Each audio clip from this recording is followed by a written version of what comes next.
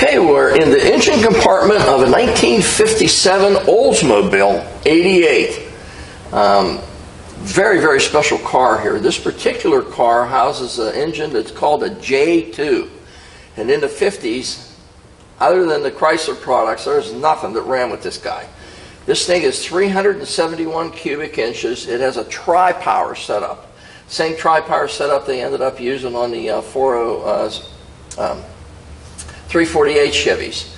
But it has a trio of Rochester carburetors on it, on a cast iron intake manifold on it, and a huge air cleaner. It was a very special engine. It had a different cam in it. It made a little over 300 horsepower, depends on what advertisement you would read, but it was always 300 to, I think, 315 or somewhere they advertised it. Heavy-duty radiator in it, power steering, power brakes. They didn't even know what discs were back then, so it definitely had drum brakes all four corners. Car's never been bumped anywhere. The core support and everything is all intact. All the structural integrity is intact the way it was in '57 when this car was released.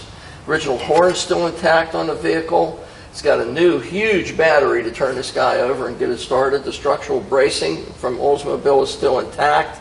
The heater is still hooked up just the way it should be for the passenger compartment. Again, this is a very special engine. This isn't just a run-of-the-mill engine for a car in the 50s. This guy was very special. The horsepower that it produced, and not so much the horsepower, but the torque. These were a long stroke engine that just produced gobs of torque at that period of time. And very few cars could run with this guy. It was General Motors' kind of premier car to take and just run with anything out there on the market. And it did too. Fantastic engine compartment. There's no leaks evident whatsoever on the valve pan either side. Of course, it still houses the original cast iron exhaust manifolds, and like I said, the original intake manifold also. There's no leaks evident anywhere around the fuel pump area, the timing chain, water pump cover. Everything looks to be good on this vehicle. There's absolutely nothing.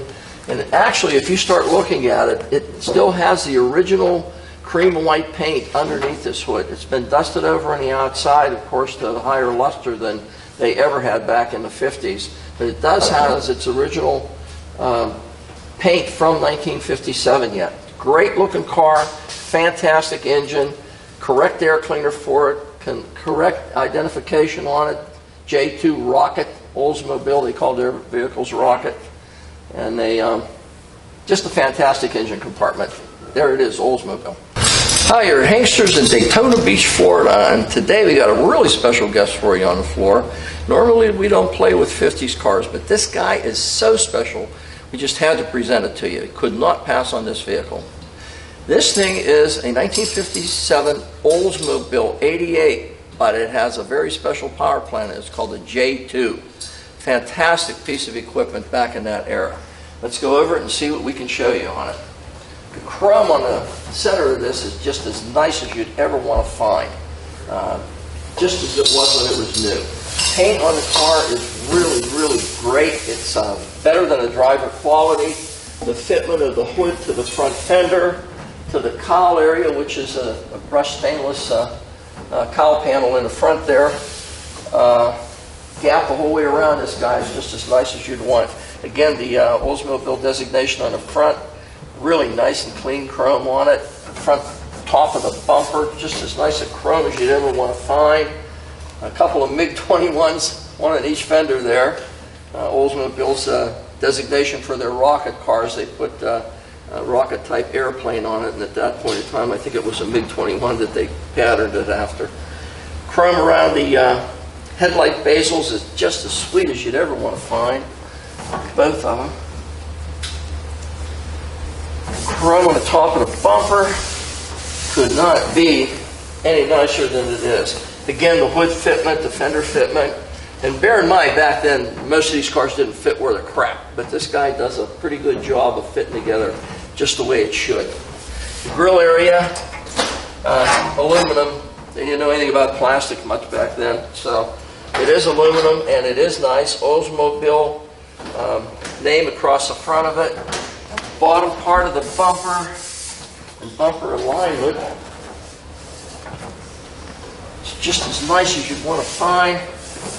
Bottom part of the bumper is really, really nice. The chrome on it is very, very nice. Marker lights are a little bit milky, but they are the original lenses on these turn signal indicators on the front. So they are original. There's a little milkiness to the glass or plastic or whatever it may be. In this era, it's probably glass. I don't know. Little piece of chrome tape on that edge. Wonder if there's one over here. And there is here too, and I see why. The chrome on the bottom part, this is a two-part bumper here, top and the bottom. Chrome on the bottom part of this bumper is starting to peel a little bit here on the corner, on both sides. I don't know why, but it is. On both sides. Yep. Piece of chrome tape to hide that. Bumper's not rusted through or anything, it's just the chrome's starting to deteriorate, and I think that's why they put the chrome on there. Just want you to know that there are a couple imperfections, one on each side of the lower part of that front bumper. Again, the bumper alignment, just as sweet as can be, the aluminum grille. The whole front end of this car is just as nice as you could ever hope for a car back in the 50s. Chrome, everything is excellent on it. Let's go down driver's side, see what we can show you there. Okay, driver's side of our 88 Rocket Oldsmobile. Again, check this trim out on this thing. No door dents or anything whatsoever in it. Nice and polished stainless, just the way it should be. Door fitment to the front fender, to the rocker panel.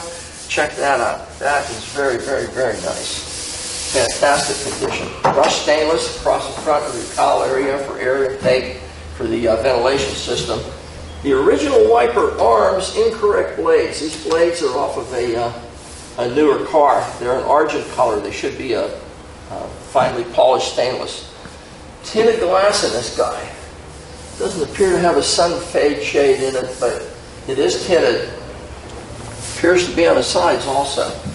The trim around the base of the, or the surround of the windshield, really nice. There's no dents, no marks whatsoever. The vents for the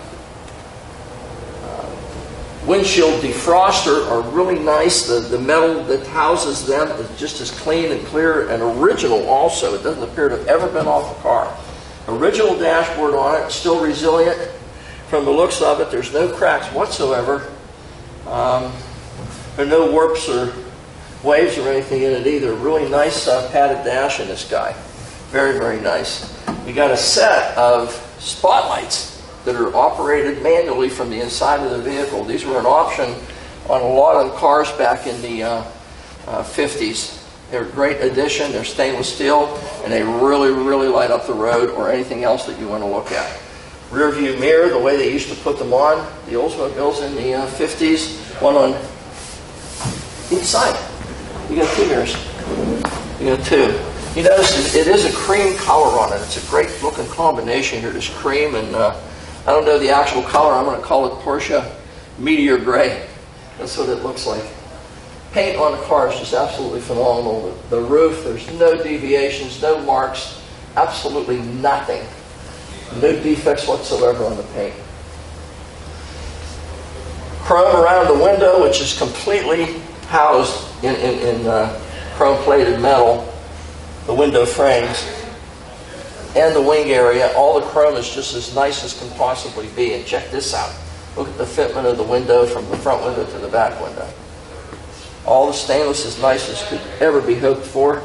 Your window wipes are, guess what? They're original and you would not replace them. There's a little bit of wear, there's a little dryness to them, but they're still functional, and I would definitely not think about replacing them. Original door handle, a little tiny bit of patina on the door handle here where you open it. A little bit of wear through the years, but again, originality, you certainly would not want to replace them. Absolutely not. Okay, door to the quarter panel. A little bit of an overhang here. This door could actually go in. Yeah, it could go in just a hair. We need to adjust that just a little tiny bit. Certainly within production standards, but it could go in just a hair, and we can do that. Tin. Check this out. No Bondo anywhere. It's all tin. A trio of rear lights in it. It has two on the side and a main one in the center. And also the trim around that is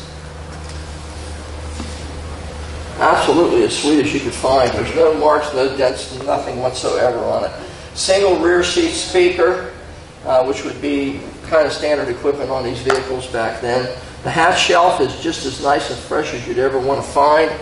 Everything appears to be original on this car too, by the way, interior-wise. I did get a quick look at it.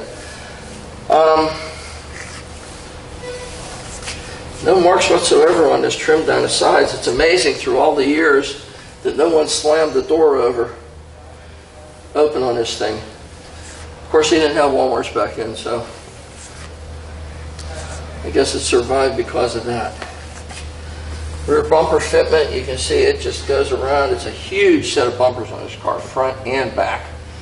14-inch wheels, white walls the way they should be, and original Oldsmobile hubcaps that go with this vehicle. Great looking setup, a lot of originality, wheels painted orangish red, just the way they should be to match the accent on the side of the vehicle. And again, great color combination. Couple little marks on the base of the front bumper surround where it curves back at the sides. Little door adjustment, and that's it. We haven't found anything else, and the paint on this thing is absolutely beautiful. Let's go out back, see what we can show you there. Okay, rear deck of our 88 Oldsmobile.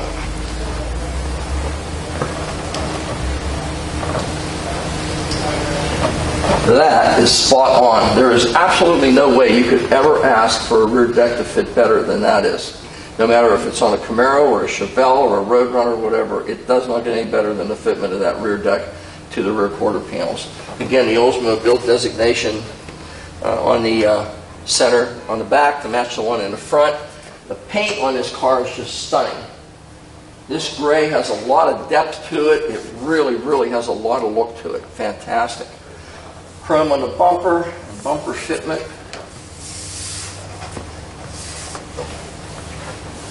Very nice fitment on this guy. Very, very nice. Chrome on it is just exemplary. I can't imagine it could be any better. These bumpers were so large that they had to do them in sections. Like the front one has a top and a bottom section. This one has a center section and a left and a right end. It goes up part way, probably 1.5 feet up the side of the car from the rear. Chrome around the taillights themselves. Absolutely no patina whatsoever. Lenses nice and clear. Backup lenses the same way.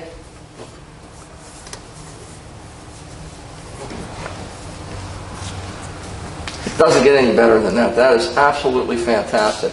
And check this out. Instead of just dumping this down, this is a high-end car back in the 50s. The exhaust comes out of 2 grates, one on each side of the bumper. So just don't have turn downs in the back or exhaust out the back. They actually exit through the bumper itself. Really nice high-end touch to this vehicle. Even the trim around, wow. See, this continues on around the backup lights. And that trim also is just as nice as you'd ever want to find. So the back end of this car is really spot on. You're not going to get it much better than it is. One more side to go. Okay, passenger side of our Oldsmobile 88 J2 car. Again, check this trim out. I can't believe there's no door dents in this. Absolutely none. Totally amazing.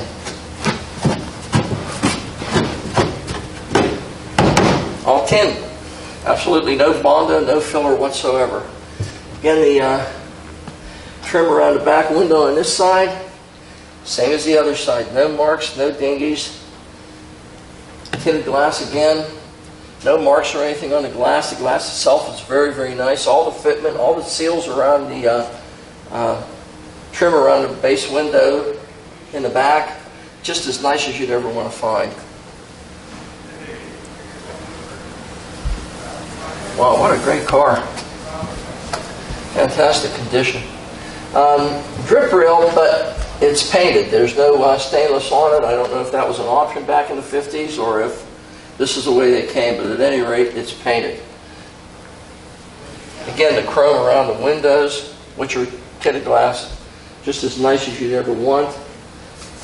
Whisker wipes the same as the other side, original, but don't need to be addressed in any way. Passenger side mirror, got to have that, and it's here. The This chrome's beautiful around these wing areas, just absolutely beautiful. And look at this again. Same thing on this side, the window fitment and the chrome that houses this glass, both front and rear. It's just as fresh and nice as you'd ever hope to find. Okay, quarter to door. This guy's right on the money. Look at that. Again, another original door handle, just as nice as you'd ever want to find. Door to the rocker panel to the front fender. Again, just as nice as you'd ever hope to find. Can't believe I didn't find any dents in this side trim yet. But I haven't, not yet.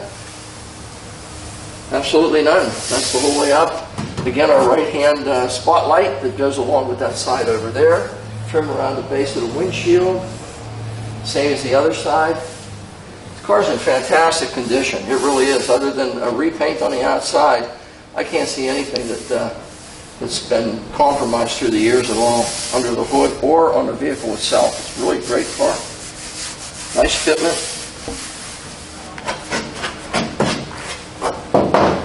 Just tin everywhere. I like those hubcaps and the orangish red accents on the side of the car, the inset, and also on the wheels. It really makes it stand out a lot. Great looking vehicle. Very rare car. It's a 57 Olds 88 with a J2 package, which is the tri-power, 371 cubic inch, 300 plus horsepower engine, which was a ton of ponies at that point in time. If you had a car with 300 horsepower, you were really saying something. The car's a little on the heavy side. It's a lot of originality to it. A lot of high-end chrome on the vehicle. Everywhere you look, this thing is accentuated with chrome, front, back, sides, and everything is just as it should be. A couple little tiny marks on the base, surround of the base part of the front bumper, and I think that's about it. That's the only imperfections I could find on the car anywhere. Again, it's a very rare car. You're not going to find these all over the place. They produced some of them. I think they only made that motor a couple years. I'm going to say 57 and 58, but I'm not sure of that. And I know it was a very special engine. They really were outperformers. They really, really outperformed just about anything else out there except the Mopar stuff at that point. So this is a car to really take a look at if you're into a 50s muscle car, because that's what this guy was. And it's available here at Hanksters in Daytona Beach, Florida. We encourage everybody to come down, take a look at it, see it in person. We'll put it up on a rack. You can drive it. You can go over it. Whenever we're dealing with cars that are 60 years old, you know, we want to make sure that everyone's happy with their purchase. And this car is going to make somebody a very, very happy customer. All right, this is the passenger compartment of our J2 Rocket Oldsmobile. And from what I can see, and I'm not going to say everything is 100% original, I'm not sure about the hat rack, but everything else appears to be the original interior in this car. I really can't tell you that it's been replaced, but I can't tell you that it hasn't either. But to me, it does appear to be original. Dashboard is still nice and resilient. It's a hand-sewn dash. You can see that it has not been replaced. Headliner the same way. It's a little tiny bit of discoloration, but it's the original headliner in the car. It's not a snow white color. It's more of a cream on the outside, creamy white, and a creamy white interior also. The upholstery on the car appears to be the original upholstery that came on this car. I know the door panels are. You can see a little tiny bit of a wave through it, you know, just from warpage through the years. There's cardboard backing on the back of these things, and through the years they will tend to warp a little bit. And that's what you have, but it's originality. You're not going to replace it. Again, the upholstery on the doors with the original molded door handle armrests are still intact. Chrome, of course, the wing opens on the crank, door actuator, and the power window. Yeah, arm power window. All the chrome on them is just as nice as you'd ever want to find. Same with the back. We got trash trays in the rear, and where the cloth is down the side of the doors, that transitions back along the back part of this car and also onto the kick panels. If you notice, there's cloth on them also that continues on from the door. A really high-end addition to this thing. Again, the hat rack in the back is absolutely like new, so I'm going to say that it has been replaced. The rear seat does not appear to have ever been messed with. The same with the carpeting in this car. A little tiny bit of fade to it, but I think it started life as a dark gray, and I think that's what it still is. A little bit of brownish here and there just from sun fade, but certainly nothing that you would think about replacing. All the trimming inside, all your trim around the windows, around the headliner of the car, the tops of the doors, all that is original paint yet. I don't see where it's ever been taken off and repainted. Chrome on the dash is just exemplary. Nice clean instrument cluster. You have a speedometer. You have, by the way, these things, if I remember correctly, had an overdrive tranny in them. They had a 4-speed transmission in them, which was really, really top end for the day. This is just about as nice a car as you could ever find. Steering wheel, a couple little marks on it. I don't see any big, huge cracks in it or anything. A couple of little tiny cracks in the paint and the finish of the wheel, but no wide gaps in it or anything from shrinkage through the years. Horn that works.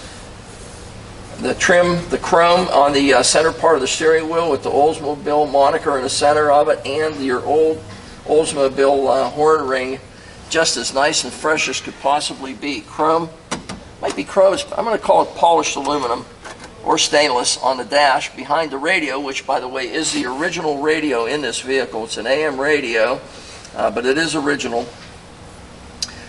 Heater controls, nice and fresh and clean yet. Everything is just as nice as you'd ever want to find on this vehicle. A lot of clarity to the plastic on those gauges yet, which is really odd to have a car that old with that much definition to it. It's just a great car. I mean, this thing is, the seats are not caved in or anything. They have a nice bounce to them yet, a nice padding on the rear seat, front seat, the backs of it. You can see everything is just as nice and fresh as you'd ever want to find. Clock also, right in the center of the dash on top, which the dash transitions down, but it also has like a chrome grate that goes between the base of the windshield and the dashboard. Really a lot of high-end details to this vehicle. Just as nice a vehicle as you'd ever want to find. I believe that the door rubbers have been replaced. They're a little bit too fresh and too resilient to have been original. I think these are original, but they do not need replaced. Sun visors just as nice as can be. None of the stitching coming loose. Day-night mirror. I think we covered it all. This is a great interior for 1957 J2 Rocket Oldsmobile. Fantastic car, and it's here at Hanksters in Daytona Beach. If you're into a 1950s muscle car, this is your guy. Take a look at it. Okay, we're in our 57 J2 Olds. Let's see what we got here. Well, we got a speedometer. I know that's going to work here in a minute. The fuel gauge is working, shows that we have just about a little bit under a quarter of a tank. Turn signal left. It should be lighting up there. It is not. Turn signal right is lighting up there and indicating. Horn. Horn works. Radio. Nope. Radio doesn't work. That's about common. And also the clock does not work. I don't think it does anyway. Let's go for a ride, see what this guy drives like. I haven't driven this car yet. Oh, not sure the car. Let's see what we got here. Tranny shifts just the way it should. Let's see once we straighten out here if it goes straight.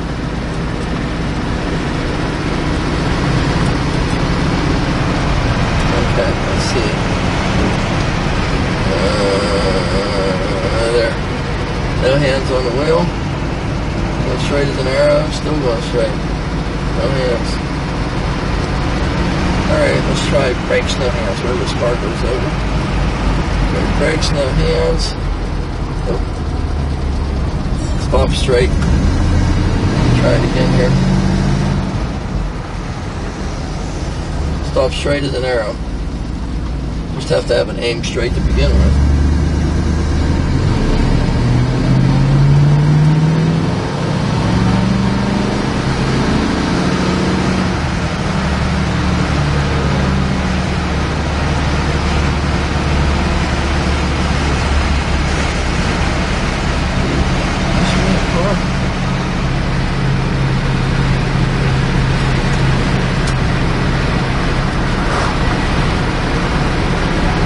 Goes straight. The steering is nice and responsive for 1957 anyway. It's a car you can take and drive anywhere you want to go in it. It seems like it has ample power. The brakes work well. They don't pull. No rattle, shake, shimmies, squeaks. Pretty much nothing. Watch for traffic.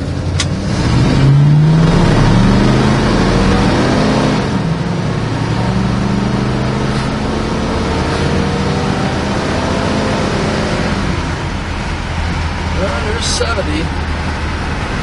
Speedometer's working as it should. It doesn't pulse or anything. It works just perfectly. Works just like it should.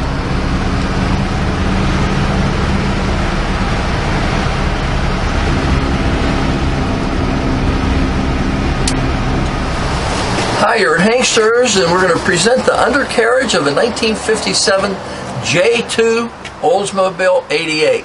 This isn't your garden variety Olds. This thing is a very, very special car. Tri-power engine, tons of horsepower, over 300 back in 1957. Pretty serious car.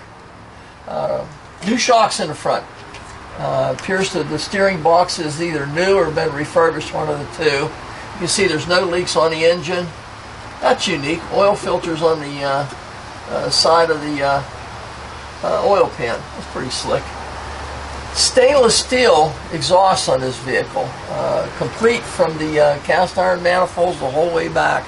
Looks to be about 2 1/8 inch. We'll call them 2 1/8 inch. No leaks from the bell housing area also. Original starter, original pretty much everything on this vehicle. The front end on the vehicle is completely different than a conventional Chevy or you know, General Motors car at that area. This is very, very heavy duty front end on this. No marks or anything on the cradle in the front from people jacking it up, and absolutely none on the sides. Little ding right here from someone putting a jack stand or something through the years. That could easily be straightened out. There's not much of a ding though. It's about the size of a $50 and a little bit of an indentation. That's pretty much it. The frame on these vehicles is just absolutely phenomenal. I can't believe the structural strengths that they went to engineer this car. I'm getting off track here. Overdrive transmission. I believe these are a 4-speed overdrive. Back in 1957 yet, the Hydromatic, they were a heck of a transmission at that time. New U-joint in the front, no leaks on the tail shaft, no leaks on the transmission, or the linkage or the speedometer housing and gear also. The frame on this thing is so structurally reinforced. I can't really believe it. It's just not a standard C-channel perimeter frame that goes toward the back. They do have that, which is much heavier duty than it would have been like on a Chevy for that era. But in addition to that, they have a real heavy, about 1/8 of an inch thick, actually even more than that, I-beam type of an X brace that Ford used to engineer with their vehicles, usually with all their convertibles at that time. This thing is a hardtop, and it has this X bracing in addition to the original C-channel perimeter frame that these cars were engineered with.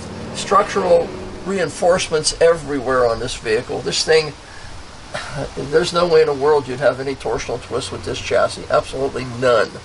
Again, the 2 1/8 inch stainless steel exhaust system that's on this vehicle. Also, the mufflers appear to be stainless.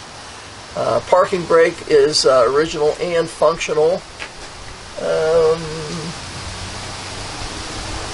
I have no idea where the brake lines or the fuel line is. They have them tucked up out in there somewhere that I can't really see. But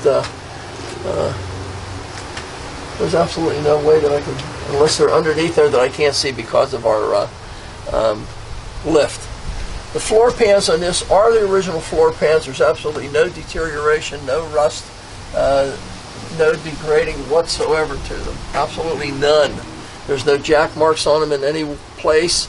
This stuff is so strong, the metal on this vehicle is so strong that even if you did put a jack on it, you'd never done it anyway. It's that thick and that structurally strong. Again, the floor pans, we're halfway back through this thing, and honestly, there's absolutely nothing. It's just like it was in 1957. Still has the original factory splattered undercoating on it. See no leaks whatsoever in the transmission, the engine itself, and we just had the oil changed in it. Huge drum brakes on the front of this. I don't know what they are. I'm going to call them at least 11-inch, but they completely fill. They appear to be finned drums, but they completely fill that 14-inch wheel that's on this vehicle. A fantastic looking vehicle on the undercarriage. It is completely original. Let's do the other half, see what we find there. Okay, second half of our J2 Olds 88. Fantastic condition underneath this thing. You can see the floorboards completely original. Never disrupted, never messed up in any way that I can determine anyway. Leaf spring rear suspension.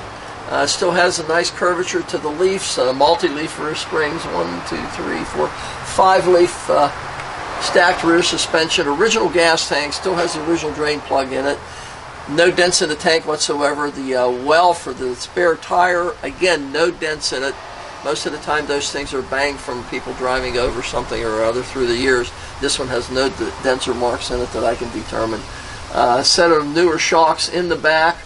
All the structural supports underneath and all your tie-in supports through the floorboards are just as new as they were in 1957.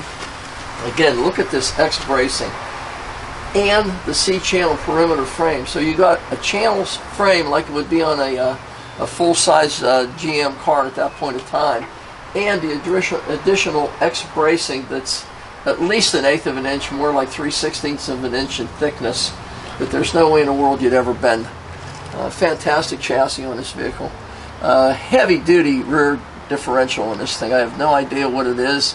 I'm not familiar with some of these early cars, these 50s cars, but this thing is absolutely a real heavy-duty looking rear differential. It has a pinion snubber on it, so they at least compensated for torque twist, which I'm sure this engine made a lot of.